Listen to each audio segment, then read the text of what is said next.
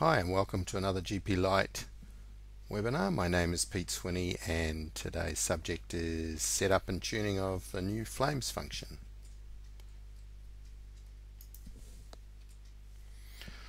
Alright, so there's been some requests from some of our markets to have our engine speed limiter sound differently depending on some configurations to make some bang and noise and flames.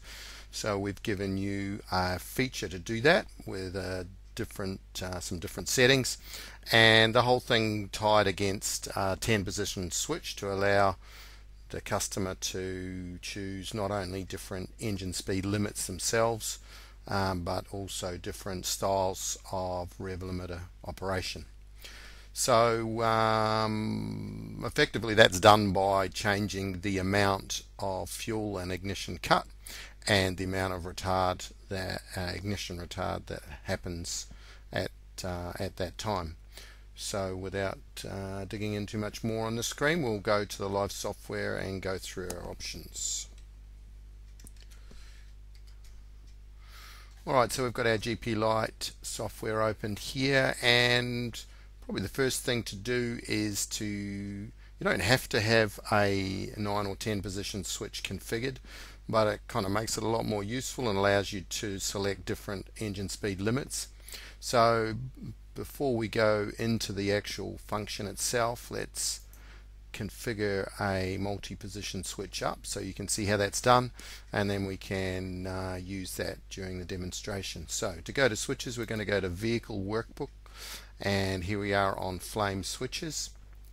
Actually, sorry, before we do that, we've got to make sure that we have it allocated in the input-output settings. So Tools, Edit Input-Output Resources. We're just going to type Flame to search it. Now, there are two switches that are configurable. One, currently it's called Flame Limit Switch. It's going to be changed in the next version of software that you guys will see, which will be Flame Enable. You can see it in the software up here, Flame Enable Switch. It's just basically an on-off to turn this whole functionality off, so it's not getting in the way of normal operation. So if you're not wanting to use this feature, then you can have a switch turned off or unconfigured. That means the feature won't work. So in this case, we're already configured. We've got our switch configured and our severity switch, which is our multi-position switch, and that's allocated to AV8. So let's keep going. And that's why actually it turns up here in the configuration screen. We can see all the parameters here. Right, so there's the Flame Enable switch. The reality is we don't actually need a switch here. All I've got to do is configure this to be on to give you the demonstration. So if we look at the voltage for the Flame Enable switch, it's 0. So because it's into an AV and there's not actually anything configured. And if we call that falling edge trigger, that means it's already fallen below this limit. So that means the switch is on, and you can see here flame limit switch is on. Just to show you what that looks like, if we have rising edge trigger, Control S, you'll see the flame limit switch now transitions to off because it's not higher than the threshold. The voltage of course is still low, so it becomes off because it's not taken that rising edge. So we're going to turn this on by doing that, and Control S to save.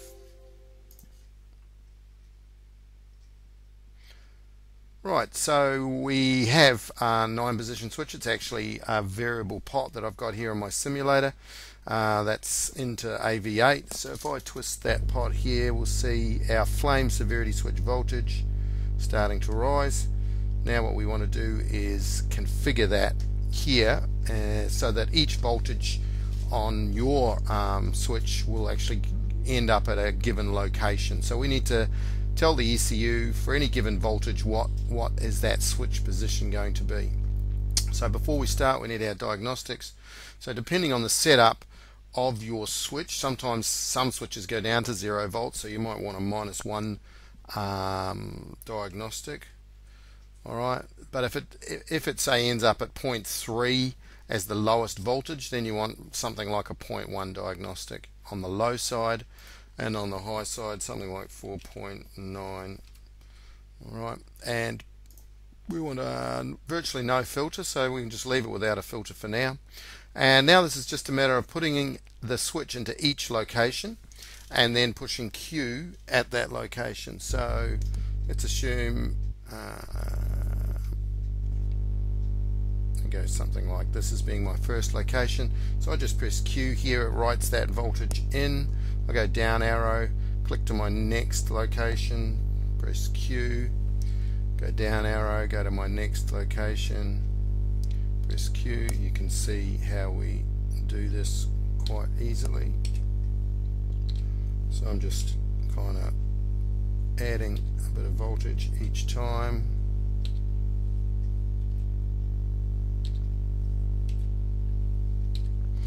And then we end up with 10 steps of voltage, which will give us our 10 positions, 0 and through and 1 to 9. Now, our tolerance, what this means, we need to make this a reasonable number. So what that means is basically if we have to be within this voltage of this position before it considers it as that number. So we look at kind of the steps we've got here, and something like 100 millivolts is probably the something we can use to start with. So if I swing this voltage through, we should see our flame severity number going up and down to suit. Okay, there it is, it's on 8, 7, 6, 5, 4, 3. So let me just change the work sheet here so you can see that. That's probably, we need to scale that. Why isn't that working? That is here. Double click. We're in the right one here.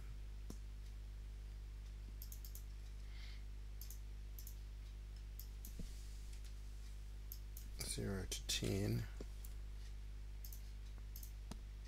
Okay, and we can even pause the data, T, go back and see what we just went through there. That's me going through the calibration process, and there we are on position 6 now. Alright, so that's working. I'm going to press Control S because I could see down the bottom we needed to save. Let's go down to our setup. It's under race functions, and in worksheet number 3, flames. So for some more help that I'm going to give you today, you can read how what each parameter does in detail. Always F1 is the key to push for this stuff.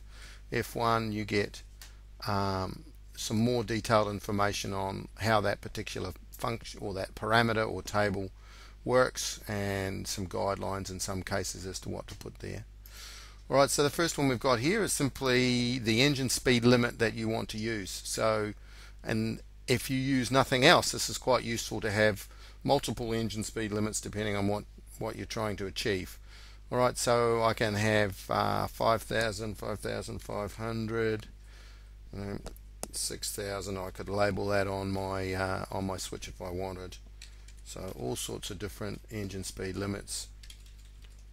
And maybe at 7,000 I'm going to make them all the same. So from position 4 to 9 I'm going to have a 7,000 engine speed limit. And next up we have the maximum cut count. So we have a maximum minimum cut count. Let's just let's bring our position back down to position 1 so we stay just at one location. Alright, so we're here at position 1. Alright, so we have a maximum and minimum cut count. Now the idea here is this is to give you some guidelines for the amount of fuel cut that will occur to get obviously the operation of the rev limiter itself, but the amount of fuel that goes into the cylinder, or sorry, into the exhaust, is determined by the amount of cuts that occur. So the more cutting we do of, cutting of ignition, then the more fuel ends up in the muffler. So we can definitely get to a situation here where the number of cut events you can specify as very high. So if we cut a lot of ignition, the ultimate worst scenario here is the same as turning the key off in the old days, where you turn the key off and cut the ignition altogether. On a carbureted car, all the fuel goes into the exhaust, turn the key back on, and if the exhaust's hot, it'll bang. But when you turn the key back on, the flame goes down the exhaust and lights off the muffler, and you can quite easily explode and spread the muffler wide open, basically turn it into a bomb and make the loudest noise possible.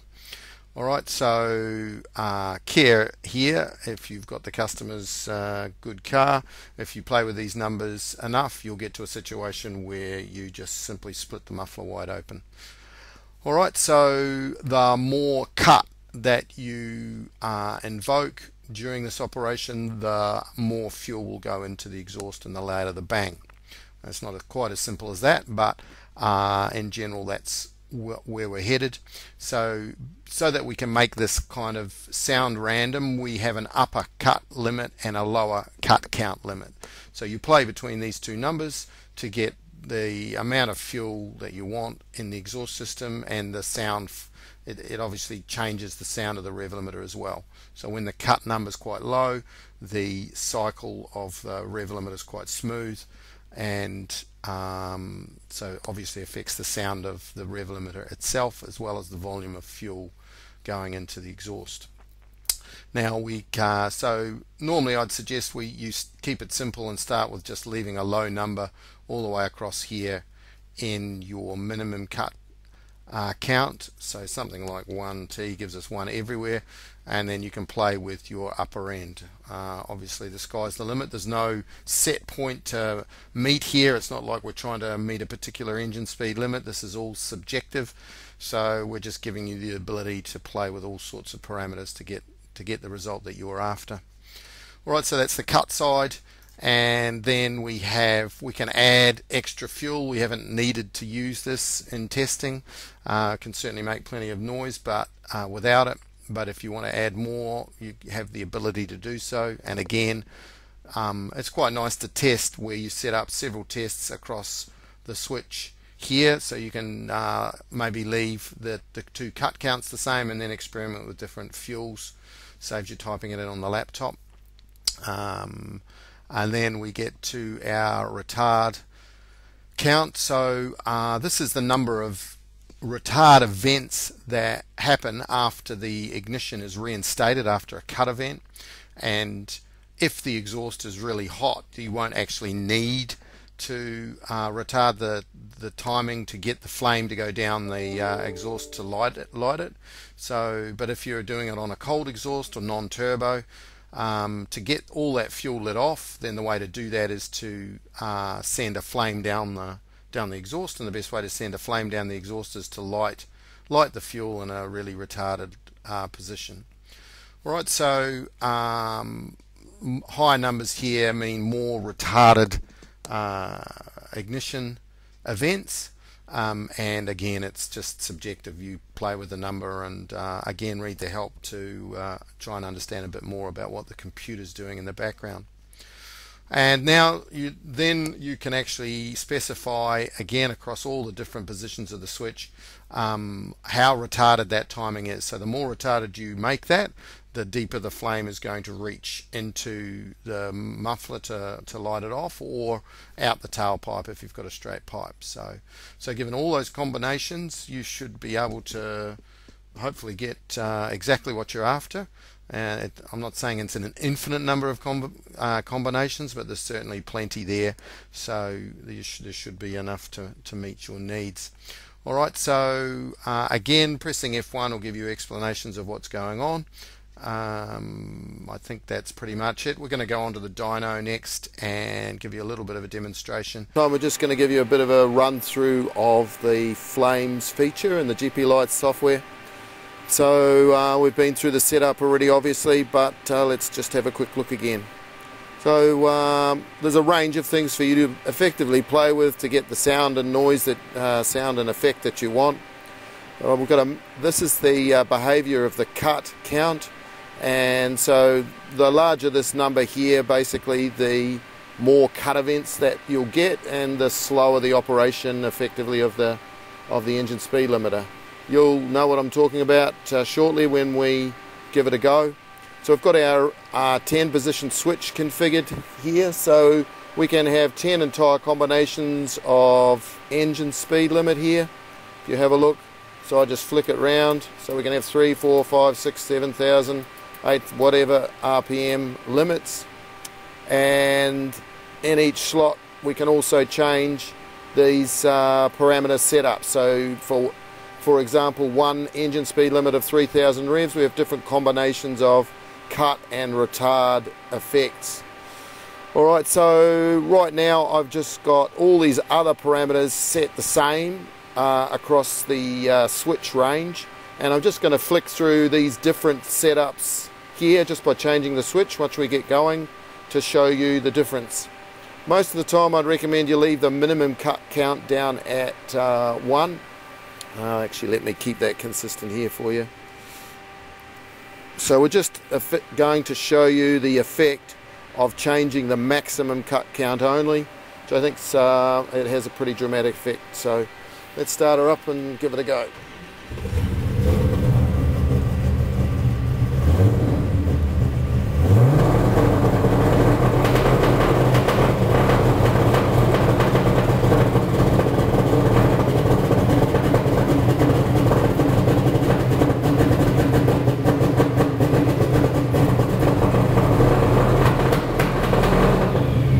So you can see the difference there, different ways it controls. Held the throttle pretty steadily. So we don't need to probably go into that too much more. I'm going to leave it, I'll set it on position 1 and leave it at a maximum of 5. And now we can have a look at how the changing the retard count affects it. So we're on our 1, we've tried that. Let's just do it again though. Alright, so let's make that 5. See, the control doesn't work as good. Alright, and we'll go with 10. Actually seem to change it that much. I'm just going to go back to 1. Alright, so just put my foot down a bit further there, you'll see. And we've got a bit more banging. We have a look. See, the ignition timing when is basically when this is active is just staying set on 0. So if we want to light off more fuel that's inside, we're going to change that ignition timing number here to a more negative number. And let's just go to the extreme, which is minus 90, and we'll just use a similar throttle position and hear the difference.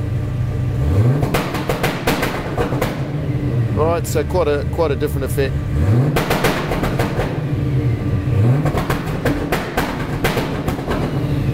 Alright, so by playing with all of those numbers you can get lots of different sounds, be different coloured flames, and really it's up to you guys as to the combination. So you've got 10 different locations to have it sound any way you like.